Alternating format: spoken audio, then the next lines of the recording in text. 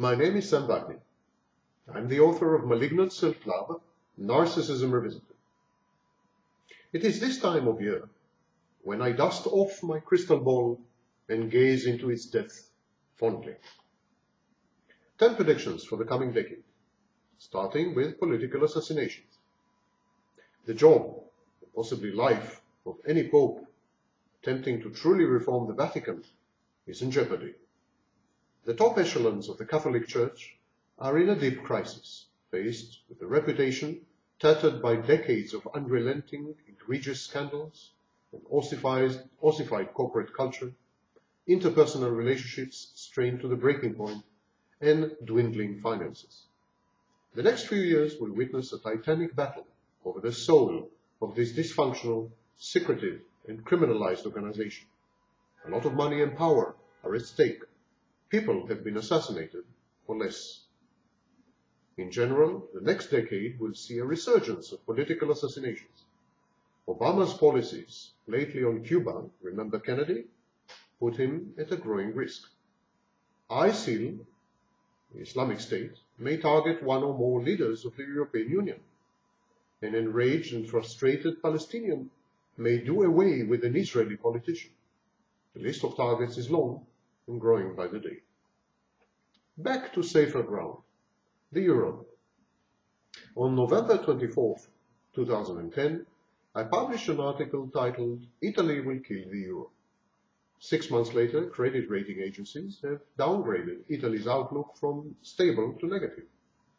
Italy has never really recovered. It has endured another downgrade in December 2014. Like Greece, it is in worse shape than most members of the European Union.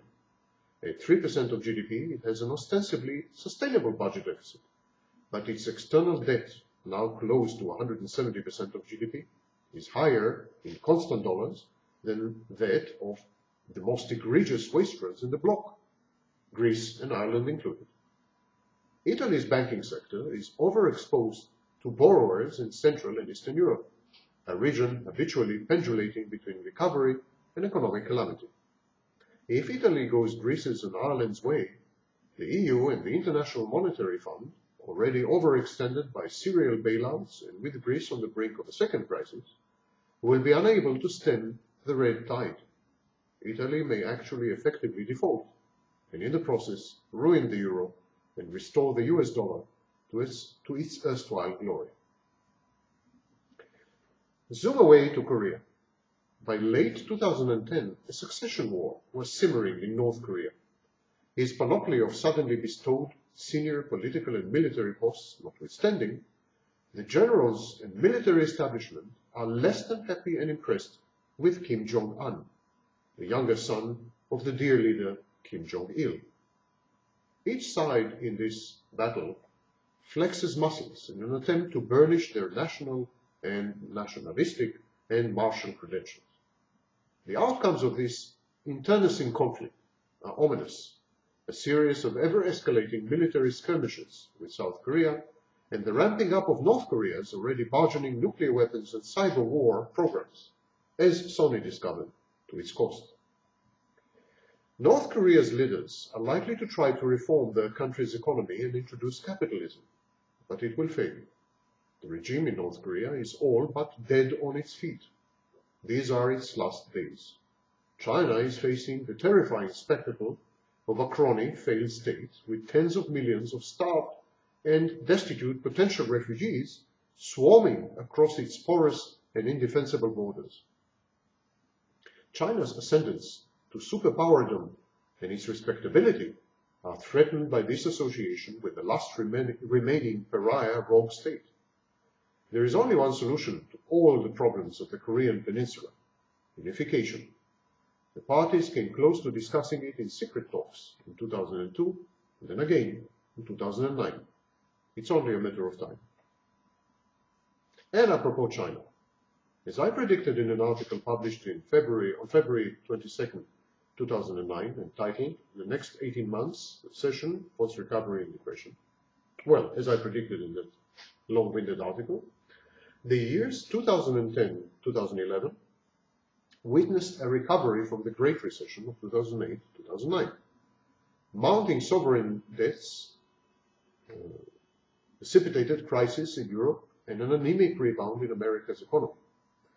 But these were more than outweighed by the emergence of Asia as a global powerhouse. And yet the warning signs were there. China's economic miracle was based on unsustainable dollops of government largesse and monetary quantitative easing. This led to the formation of asset bubbles, mainly in real estate. It also led to pernicious inflation. The Chinese authorities' attempts to clamp down on rampant speculation and price gouging are too late and too little. The economy will slow down considerably, and the Chinese house of cards will collapse ominously and swiftly. This will bring the entire global economic edifice into disarray, with mounting imbalances and increased risk aversion among investors.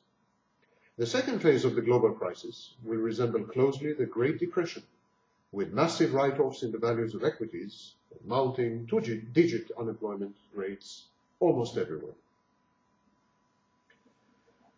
What about Israel and the Middle East? The Arab Spring of 2011 empowered Islamist and other anti-Israeli elements in Arab society. Israel and its allies, the reactionary Arab regimes, were long and justly perceived by the oppressed average Arab as outposts of American and previously British mercantilist neo-imperialism. The popular uprisings unseated these entrenched dictatorial elites and replaced them with military and Muslim ruling classes bent on restoring the anti-Israeli hostility and enmity that characterized the Middle East before 1979. Phenomena like Sharia-toting ISIL, Islamic State, have become the mainstream norm rather than the exception in large parts of Yemen, Syria, Lebanon, Iraq, Afghanistan, Pakistan, Turkey, and even India. In time, this and heavy Iranian meddling will lead to an all-out war between Israel and its neighbors, the outcome of which cannot be predicted with any certainty. On to another rogue state. On June 2nd, 2010, I published an article titled Putin's Last Days. That was a long time ago, and I may have jumped the gun. But Putin is on his way out. The belligerent stance in Ukraine, and the massive economic crisis that followed, the West sanctions, and the collapse in oil prices, amount to Putin's own personal Vietnam. With this clownish strongman gun, Russia is bound to become a far more liberal and democratic place. No matter who wins the next presidential elections or not, Russia's oligarchs are a dying breed. The rule of law is asserting itself. Property rights will be restored. A new cadre of politicians, young, educated, self-confident and cosmopolitan, though not necessarily pro-Western, will take Russia forward and free it from pecuniary dependence on oil. They will diversify its economy. This is the real world. What about the more important cyber world? In 2010, the Stuxnet worm delivered a paralyzing payload to Iran's nuclear centrifuges, thus heralding the second salvo in a gathering storm of cyber wars. Yes, the second salvo. A Turkish pipeline was the first to have been attacked in 2008. Prior to Stuxnet, hacker networks, both government-mandated and self-assembling, attacked the internet infrastructure of perceived enemies. Prime examples being Russian attacks on the Baltic states and on Georgia, and Chinese attacks on dissidents' accounts with Gmail, Google. The resulting disruption was minimal, and it was transient. But not so with Stuxnet. Stuxnet ruined the Iranian uranium enrichment infrastructure single-handedly and remotely, and without a single casualty among the Israelis who had launched it. Similar offensives will become common in the near future. State actors will also unleash guerrilla cyber skirmishes via hacker teams and proxy computers. The best example is, of course, North Korea's humbling of Sony in December 2014. On to international institutions. Composition of and voting rights in the United Nations and its organs, including the World Bank, as well as other multilateral institutions such as the International Monetary Fund, the IMF. Well, the composition and voting rights reflect the world as it had been in 1946, after the Second World War. A lot has changed since then, most notably the emergence of Asia as the fastest growing region, both economically and militarily, and also the relative decline of an insular Europe and a depleted United States. Within the next few years, the upper echelons of the IMF and the UN will be revamped to reflect the gargantuan historic shifts. We will see Asians and Africans running the world. And apropos running the world, snubbed by the European Union and the United States alike, Turkey is reorienting itself. Once again, it is playing the role of a regional potentate, with its ties to regimes of all sorts, veteran and unsavory, emerging and fundamentalist, conservative and not so, terrorism-prone and peace-seeking. Turkey's military and its secular political establishment have lost the decades-old grip on power. Moderate Islam, so-called, reified by Turkey's Prime Minister Erdogan, is slowly being transformed into an authoritarian, fundamentalist, anti-Western pay-limitation of Pakistan and Iran. Its erstwhile warm relationships with Israel is of course frayed. It surreptitiously supports terrorist organizations like ISIL, Islamic State, against Syria's Assad. Media freedoms and online access are curtailed and censored. Human rights are again breached and violated blatantly, especially where Kurds, intellectuals and journalists are concerned. Turkey's role in NATO, its special relationship with the USA and its EU accession are all in doubt. And from one Muslim country to another.